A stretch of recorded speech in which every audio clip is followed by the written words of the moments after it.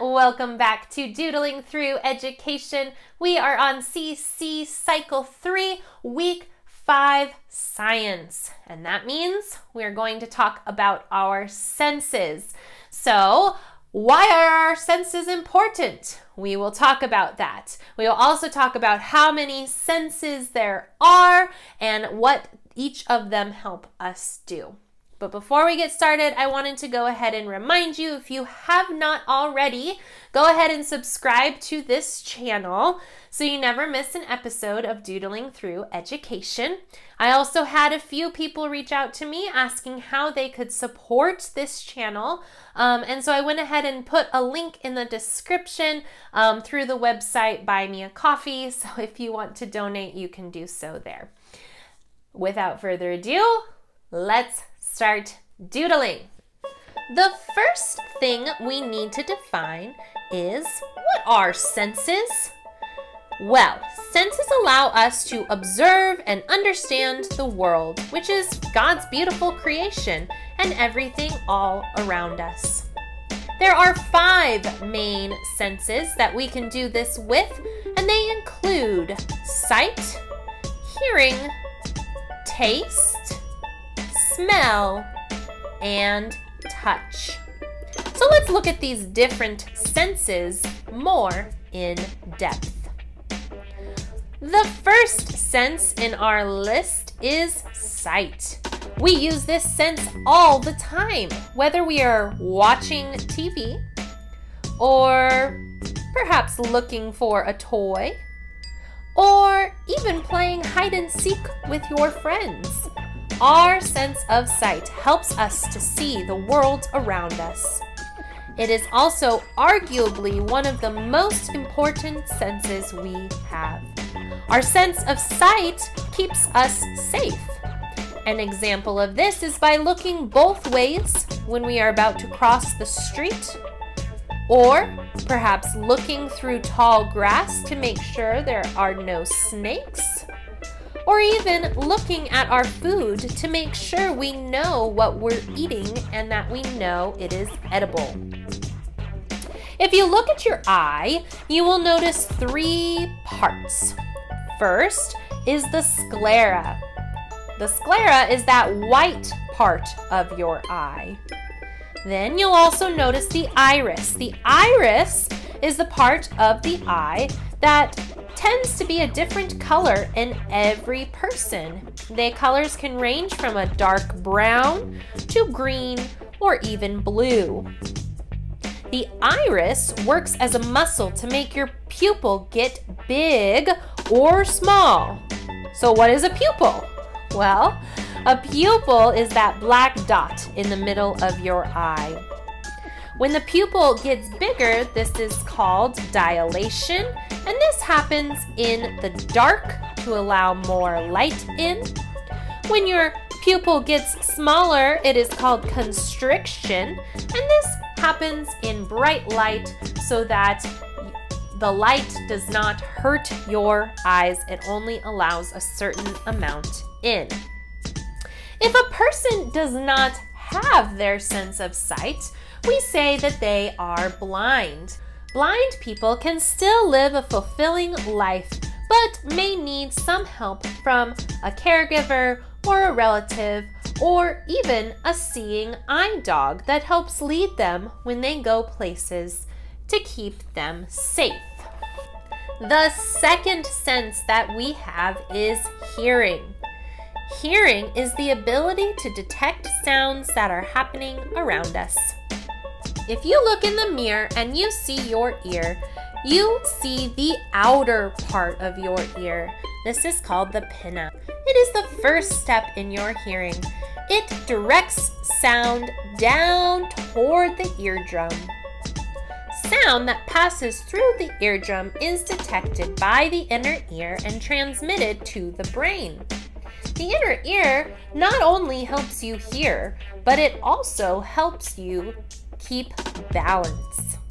If a person does not have their sense of hearing, we say that that person is deaf or hard of hearing.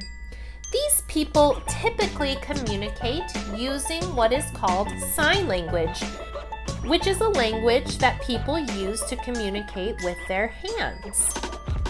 Deaf people, like blind people, can have very fulfilling lives with only some minor changes made to adapt to their daily lives. The third sense that we have is taste. Taste buds, or those little bumps that are called papillae, are all over your tongue, and they are the main sensory receptors for taste. Each one of those little taste buds have these tiny microscopic hairs called microvilli. Those tiny hairs send messages to your brain about how something tastes. There are 4 main tastes: sweet, sour, bitter, or salty. A 5th taste is now widely accepted, and that would be the savory taste. The average person actually has about 10,000 taste buds on their tongue. And a young person's taste buds are replaced every 2 weeks or so. As a person ages, some of those taste cells don't actually get replaced. So an older person may only have about 5,000 working taste buds. That's why certain foods may taste stronger to you than they do to adults. This is also why perhaps different people have different preferences in food. Let's move on to our sense of smell. Whenever we smell something, our nose and brain work together to make sense of hundreds of the very tiny invisible particles, which are known as molecules, that are floating in the air. If we breathe in sharply or sniff, more of these molecules can reach the roof of our nostrils, and it is easier for us to smell them. These very sensitive receptors in our nose can actually tell what 10,000 different smells are. When these molecules make it up to our nostrils, the receptors in our nose send messages to our brain about the smell, telling us if we think it smells good or if it smells bad. This sense of smell can help you to understand your world, and this sense can also help keep you safe. If you smell your food and it smells rotten, then we know we can't eat it. Or if you smell in your house that it smells like smoke, you would know that there could be a fire. It does more than keep us safe though.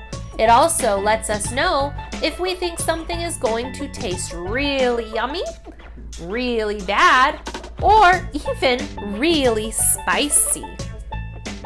When you have a cold and your nose is all stuffy, you might notice that your food doesn't have much flavor.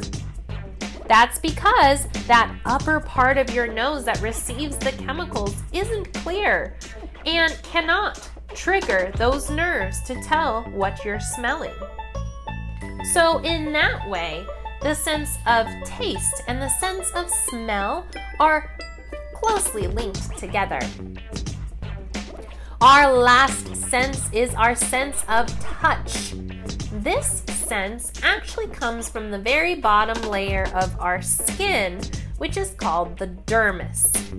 Your dermis has millions of nerve endings, which tell your brain information about the objects, temperatures, textures, etc. that come into contact with your body.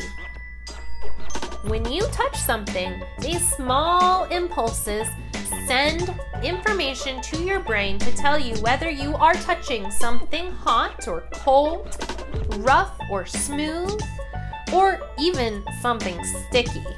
Certain parts of your body have more nerve endings in them. Places like your lips and face and fingertips have more nerve endings than places like your leg or your arm or your shoulder. And because of that, the places with the extra nerve endings tend to be more sensitive to touch. And that is all we have for today. As I always encourage you to do, go home, talk to your family, maybe talk to your friends on your community day, and talk about your 5 senses, how you perceive God's wonderful creation. Look at something in the room, for example, my desk. What senses would I use to perceive my desk? I use my sense of sight to perceive this desk. I can use my sense of touch. It feels smooth, but I probably would not use my sense of taste or my sense of smell. So do the same with items in your home and decide which of your 5 senses you use to perceive that object, food, or toy, anything. And on that note, let's wrap up for today. Remember to be kind, follow God's will, and take care.